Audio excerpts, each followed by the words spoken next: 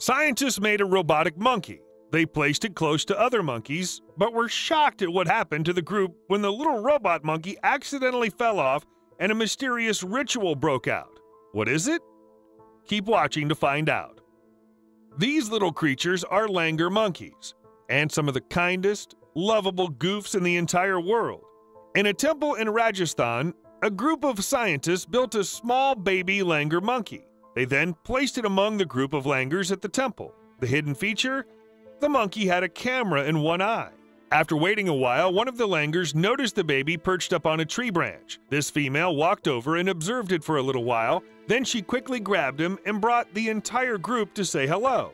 After they all got acquainted, there was one who wanted to babysit the helpless baby.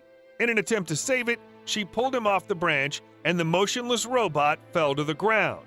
The langurs were horrified. The mother could barely move.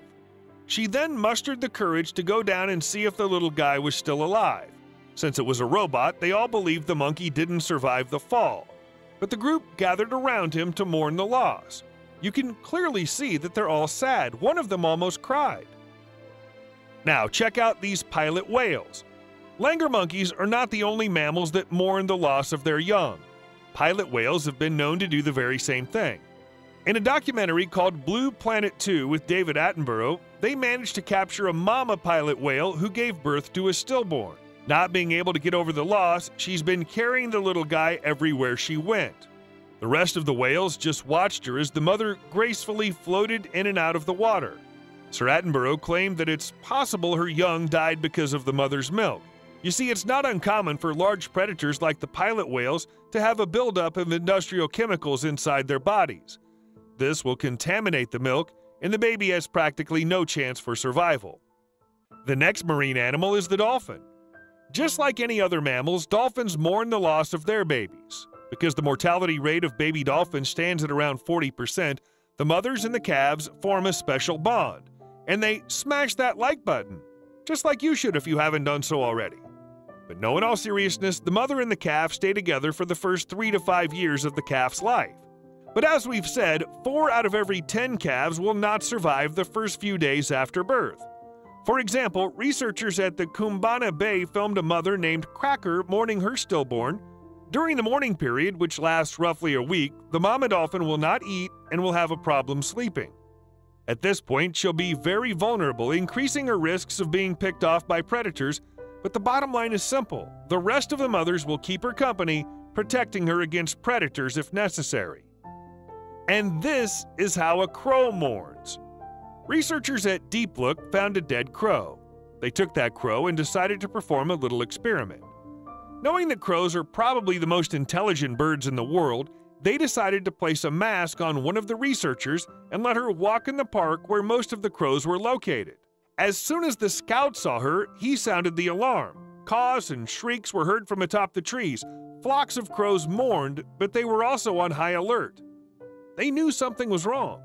They did the same thing with pigeons, but they didn't seem to care. Then the female researcher returned to the park yet again. This time she wasn't wearing a mask. She just held a bag of treats that she distributed to the birds, and they took the peanuts. Later that day, the lady came back with the mask, and all of them immediately started cawing out of fear. They remembered. And when you have memory, it's not a far leap from there to intelligence. If you agree that crows are the most intelligent animals in the world, type agree in the comments section below. Let's not forget about emperor penguins. In the bitterly cold Antarctica, penguins have to take special care of their young. One little slip and the baby chick could be done for. But the harsh climate is ruthless, even to adults. That's why they all form a huddle. This way, their bodies will protect the penguins from the cold wind by generating heat. The huddle is so efficient that some of the penguins actually overheat, and the danger comes when they start moving. Because they're so close together, it's not uncommon to see some of the mother penguins falling down and crushing their babies with their full body weight. Some of them fight to hang on, but some of them are not so lucky. This mother, for example, lost her baby chick. She's been looking for it and found it frozen on the ice. She approached him carefully and tried to move him with her beak, but it was too late. While the mother was crying, another female came and consoled her. Giraffes also mourn their dead. When a baby giraffe is born, the mother and the infant will form a bond that will not be broken for at least 12 months. This is crucial because 7 out of 10 baby giraffes survive in the world. They fall prey to predators. In the case of female infants, the mother-daughter bond can last up to several years. In case the little giraffe is picked off by predators, the mother will first watch from a distance, knowing she's unable to do anything against an entire pride of lions. Then, as soon as these giant cats have feasted, the mother will come out from behind the bushes and watch her calf's dead body. She'll stand there, motionless and shocked at what just happened. Giraffes usually never spend their time sitting around. They're constantly moving because this lowers their chances of a predator attack. But they can't do that while mourning.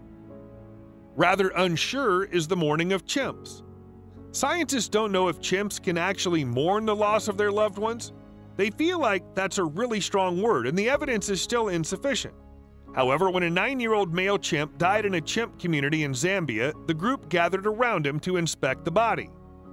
From previous observations, we know that the group of chimps was very vibrant and active, but their behavior changed when they saw the dead body of one of their own. But then one of the chimps that had spent about 4 years together with the now-dead chimpanzee rushed and screamed at the top of his lungs as he approached the body. Clearly, they get emotional, even though scientists might want to say that they don't. Up next is the mute swan. Swans might look gracious and gentle, but they've been known to attack and even kill people in the past. However, when it comes to relationships, they'll stick to monogamy. That's right. When a male swan mates with a female, that male will forever be faithful to the female. They'll raise the young together and they'll take care of each other. However, if one of them dies while the chicks are still young, the other will take care of the young all on their own. After the young are all grown up, they'll undergo a grieving period. They'll not mate with anyone else, and after this period is over, the swan will join another group and hopefully find another mate. Now let's look at the Laysan albatross. A Laysan albatross has one of the funniest courting rituals of all birds. This is what they do to win the lady of their lifetime. The albatrosses start looking for partners only when they're 8 or 9 years old. Because they tend to have long lifespans, this is not a problem, but the death of one of the partners is a huge problem. Scientists have noted that Laysan albatrosses go through something called a mourning person after their partner has passed away. For the next 2 years, the albatross will not mate and will not be looking for a mate. After 2 years, they'll start looking for a new mate, an agonizing process that might take them several years to complete. And of course, the gentle giants, elephants.